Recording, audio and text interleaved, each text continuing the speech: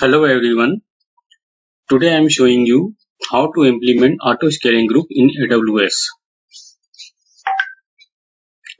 But before we start, please subscribe my channel and keep updated with my latest and upcoming videos. So for this exercise, you should have an account in AWS with administrative permission. Open your AWS console and in search bar type EC2 and click on it.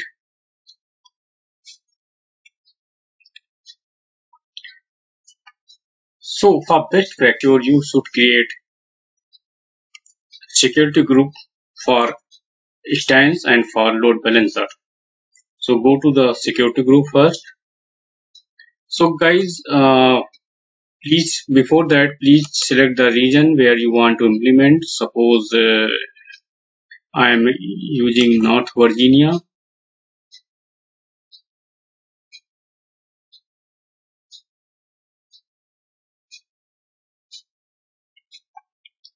Okay. Now go to the security group.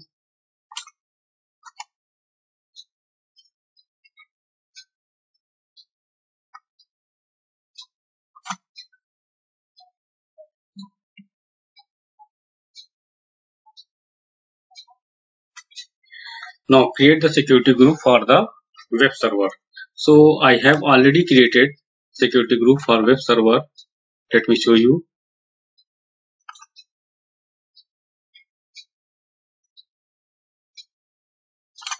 And added two rules.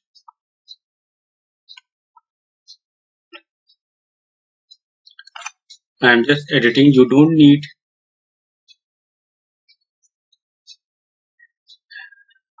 SSH rule, so just I am deleting, and for now I am keeping HTTP word for everyone.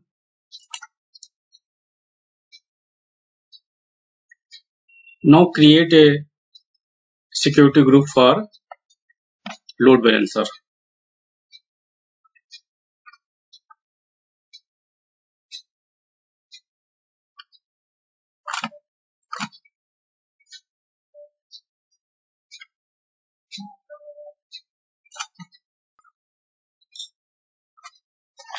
Now give the name of security group. I am giving the test -lb-sg description security group for LB.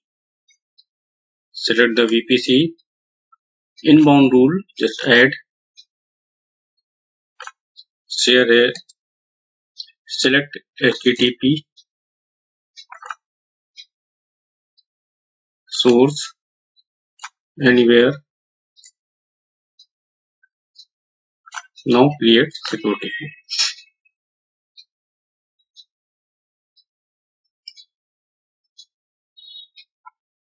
Okay. Now before moving to next step, you have to do one thing. Go to security group and select web security group. Then go to inbound rule and edit source. So here you have given anywhere. That means traffic, anyone can reach to that your server's port directly without bypassing load balancer if he knows the IP of the web server. So just remove it and add source. Select. Okay. So for this, first delete this. Now add root.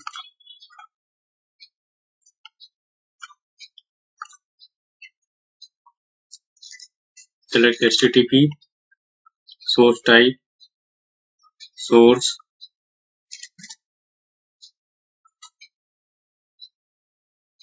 and then save the rule. Now web server will accept traffic only from the load balancer on port 80.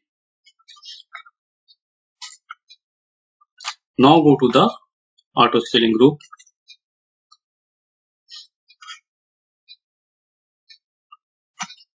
Click on create auto scaling group.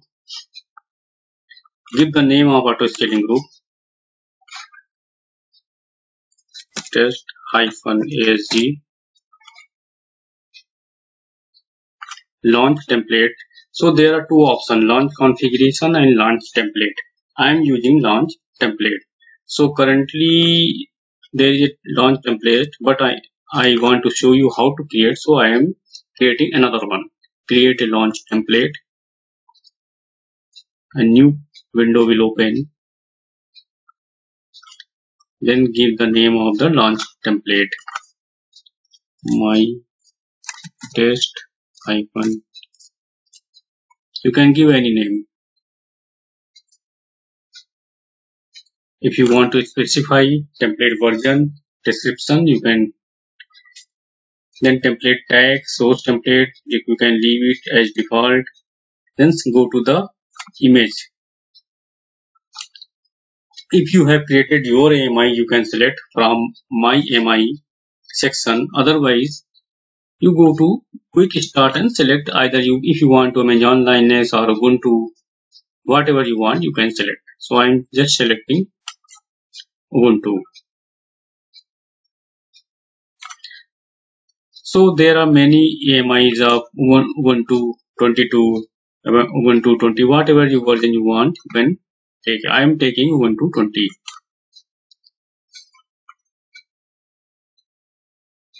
Now instance type. Just for testing purpose, you can take T2 micro, key pair login. So from here you can select the key pair. Otherwise, if you don't want, you cannot. You don't select the key pair. So for now, I am not. I can select don't include launch template.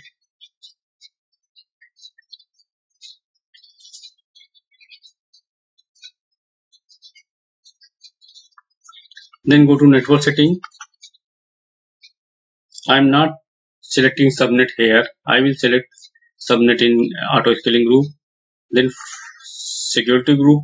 You can select existing security group because we have already created. So this security group is for the instance. So I am selecting test web SG. Now go to network configuration. Add network interface. So here there are two things. If your web server is in private subnet, then you don't need to select auto assign public IP. But if it is in public subnet, you can select. It depends on you if you want it or you don't want. You can enable or disable here from here. Just I'm enabling it.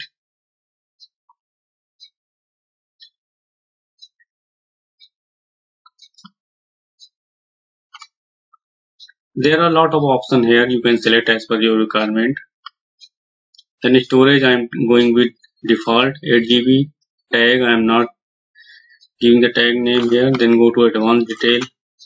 In advanced detail, there are many things like you can request spot instances, host name, you can give the host name, anything. There are a lot of things related to.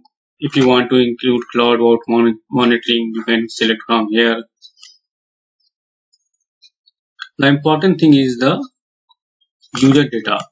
So if you want that when your instance is launched, it do something in startup like install Apache or Nginx or system update, then you write the script here. So I'm writing just here sudo apt get update, then sudo apt install Nginx, and another is the firewall. So one rule, if you want, because you have not added the key, so you cannot connect to the web server. So just write here sudo ufw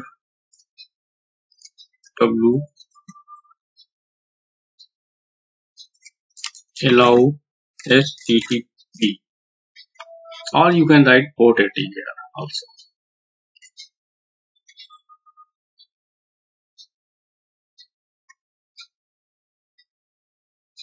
After that, create launch template. Now you can see the view launch template. It is created. Now go to the previous window, refresh it. Now you can see that this template is coming, showing here. So just select it. I will always suggest select latest version, so that if future, if you change, if you do some editing in launch template, so it always automatically pick the latest one. And click on next. Network. Here you can define the availability zone or subnet. So I am just taking, so basically there are all the subnet. So I am just taking, adding all the template, sorry, all the subnet here.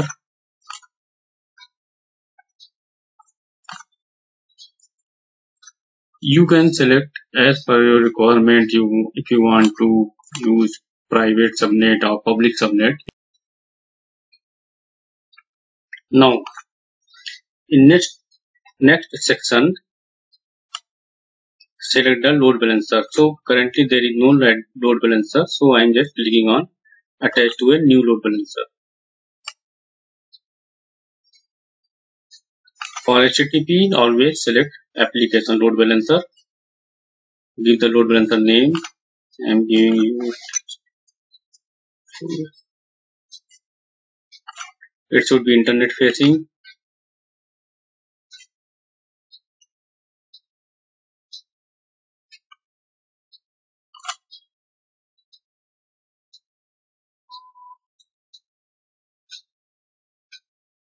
Create a new target group. Then health check. So you can enable the to gather the CloudWatch metrics here. I am just leaving it blank.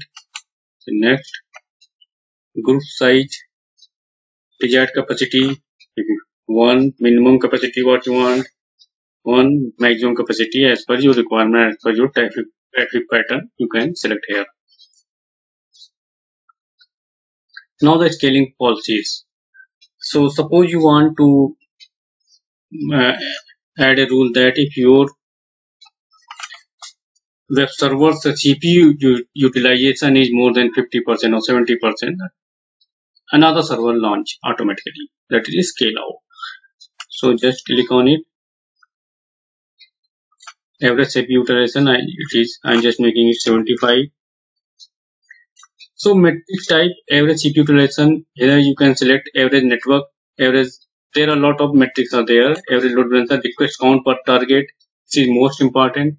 If you know how many requests you are coming and how many requests your one server can handle, then according to that you can implement this rule also.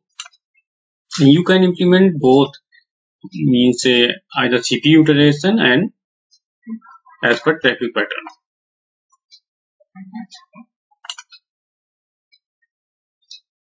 So if you disable it, if you click on this disable scaling to create only a scale out policy, that means it will scale out, but when traffic goes down or CPU utilization come to normal, come below 75% or 50%, then it will not scale in. So just keep it is at unchecked and go to the next. Notification you can add here. HNS if you have implemented or added any HNS topic. Then go to the next. Tags, you can add tags here. Then next, preview and create auto scaling group.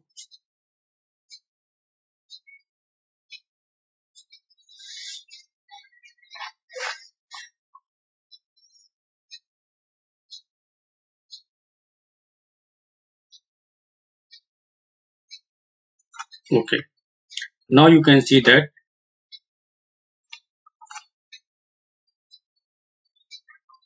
your auto scaling group is created, and you should go to the stance.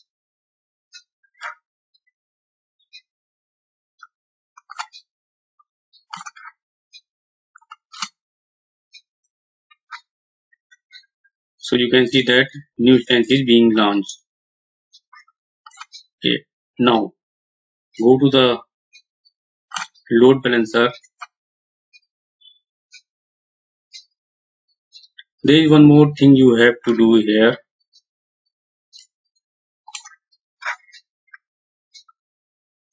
Select the load balancer, go to the description.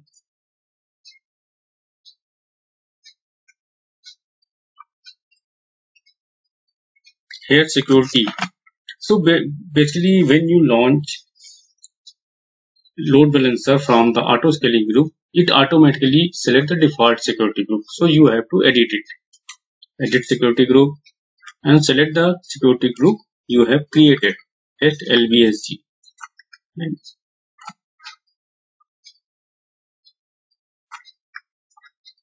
Now save it.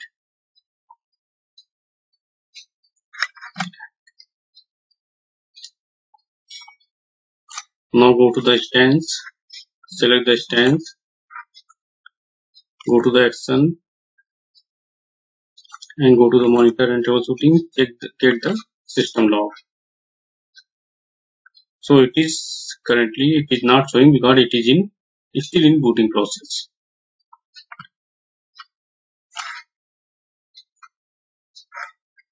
So you need to wait here for a few minutes.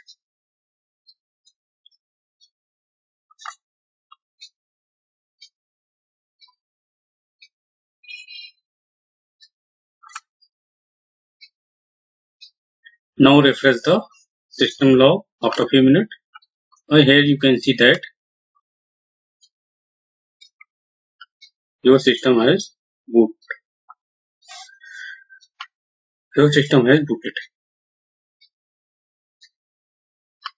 Now check the load balancer that web server is showing the home page or not, because you have installed the Nginx. Now come back to the load balancer section and select the